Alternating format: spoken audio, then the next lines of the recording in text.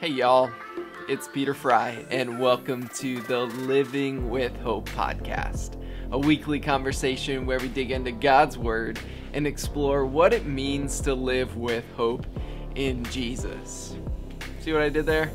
I used y'all. I'm trying to get this southern thing down ever since we moved to North Carolina, and I feel like a poser whenever I say y'all, but I'm trying. Hey, it's Thanksgiving week. It's just me on the podcast this morning. It's early morning, and I wanted to stop in and talk about something that's been on my heart. I put together a video for a church recently where I was teaching through Romans chapter 8. And many of you know, if you've been listening to the podcast, Romans chapter 8 has been something I've been spending a lot of time ruminating on. And ruminating is a good word. It's like meditating that... Okay, here's how I use it. When you meditate on God's Word, you're just kind of like filling your mind with it. But ruminating is where I like fill my mind with it and just kind of let it sink down into my soul. I have no idea if that's a technical definition of ruminating, but that's how I use it. Anyways, there is a great... Wow. I can tell already, this is going to go all kinds of places today. I'm trying to keep this podcast short. But I got to tell you this. There's a Hebrew word for meditating that's used in the Old Testament that's also used for when a dog... Okay, a dog is like growling over his bone. Ollie, our standard poodle, has this... rawhide stick that we don't usually give him rawhide, but it was a gift to him, and so we have done this thing where he's not allowed to eat it, but he can carry it around, and it's quite cute. Anyways, the point is he is very protective of this piece of rawhide, and so he will sometimes growl over it. He'll it's like an involuntary and there's this Hebrew word for meditate that is also used of like an animal that growls over a bone.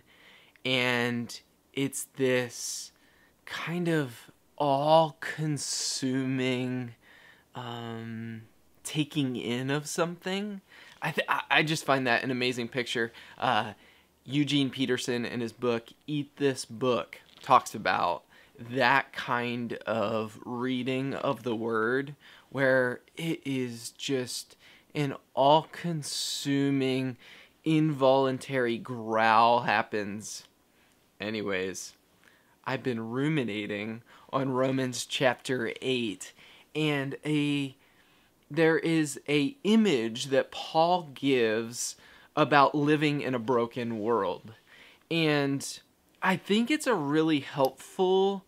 It's not just an image, it is an actual description of our present experience in this broken world as a people who put our hope in Jesus. That we believe that there is more to this present moment than what meets the eye. That there is something future, but also that future hope, it brings a present reality for believers in Jesus that changes how we approach the brokenness of this world. And it's Thanksgiving week, and as I've been thinking about gratitude and Thanksgiving and Romans chapter 8, I have this thought, and I'm going to read Romans chapter 8, verse 18 through 25, and I want you to hear this word from the perspective of, I've talked about how Romans chapter 8 is this explanation of benefits of the gospel. Paul's unpacking everything that came up to this moment in Romans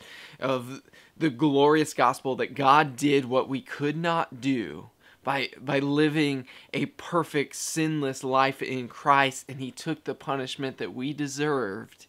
And in that reality, and through his resurrection power, we have a freedom in the gospel, and we have a new perspective and power for living in this broken world. And so hear this word from Romans chapter 8, verses 18 through 25, and I just want to make a quick observation that I hope can guide our thoughts and our hearts going into this Thanksgiving week.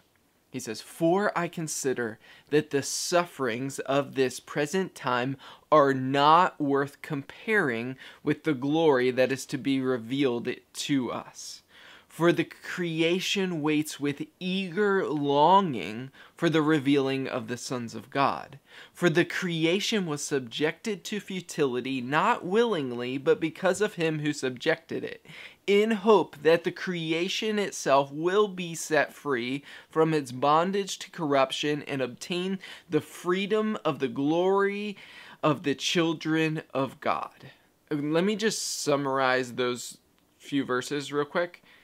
We have a future hope that makes our present suffering worth it. Okay, now listen to this. Verse 22. "For we know that the whole creation has been groaning together in the pains of childbirth until now."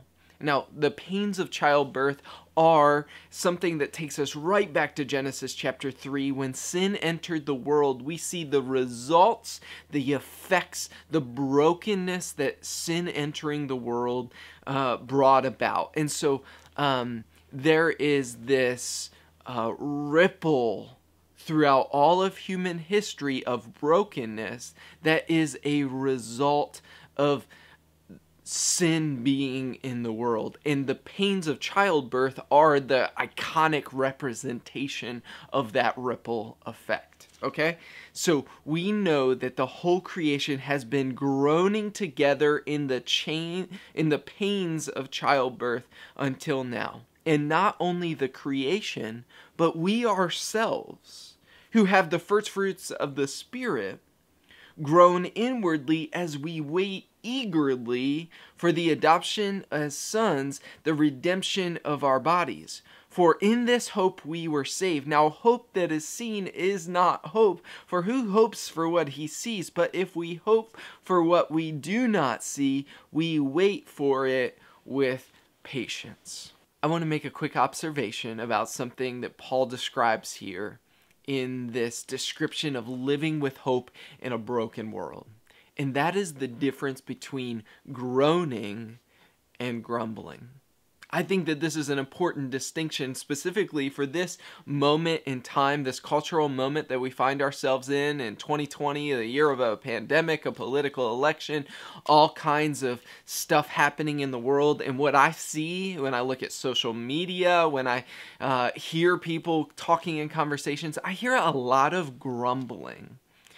And I think that there is a difference between grumbling and groaning.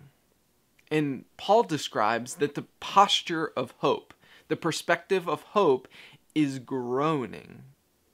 But I would suggest that the posture of discontentedness, the posture of focusing on the brokenness without hope, is the posture of grumbling.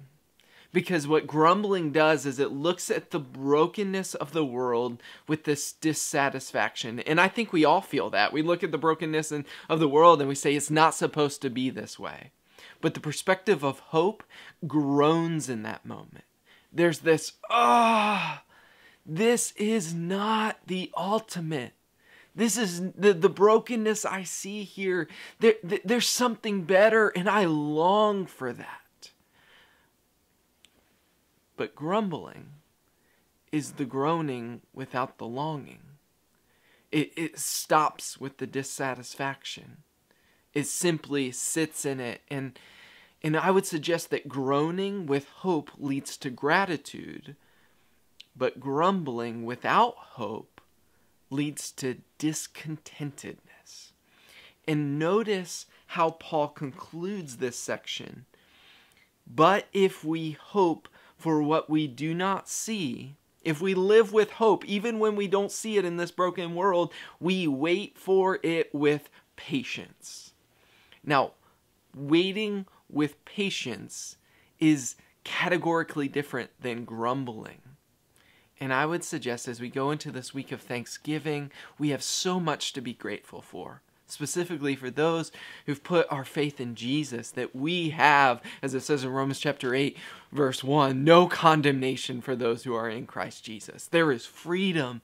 There is life and peace in the Spirit, as it says in verse 6, to set the mind on the flesh is death, but to set the mind on the Spirit is life and peace. And so we have this hope that leads to groaning with gratitude. It's okay to look at the world and say, I wish it wasn't this way. I wish this broken situation was remedied. But here's the perspective of hope, how hope shifts us from this perspective of grumbling to groaning, in that groaning longs for God's redemptive work. And it says, I long for this world to be made right. And we know from the perspective of hope that one day there will be a full redemption of this earth. But until that day, we wait for it with patience. And so there's this patient discontent that leads to, I think, a groaning with gratitude rather than a groaning with grumbling. And so here's my challenge to you today, encouragement to you today. As you look at the world around you, and I recognize that these are tricky times to navigate. We're heading into holidays, and I'm sure that there are going to be broken situations that you are going to enter with family and friends, and you're trying to navigate this, and your heart's tendency is going to be to grumble about those situations. But as Christians, as people who have hope, would we enter this season with a kind of groaning that leads to gratitude and patient waiting upon the Lord? It's this posture of our hearts where we don't stop with discontent, but we turn to our hope and find our contentment in Jesus. And it changes how we see the world. It changes how we see ourselves. And it changes how we live today. And so I long for my heart, as I look and feel and experience the brokenness, that I would have a kind of gratitude of groaning that matches what Paul describes here in Romans chapter 8. And as we do, as we look to these invisible realities of our faith, as we turn our eyes to Jesus, we find that the things of earth grow strangely dim in the light of his glory and grace. Brothers and sisters, go in peace today to live in the realities of our hope.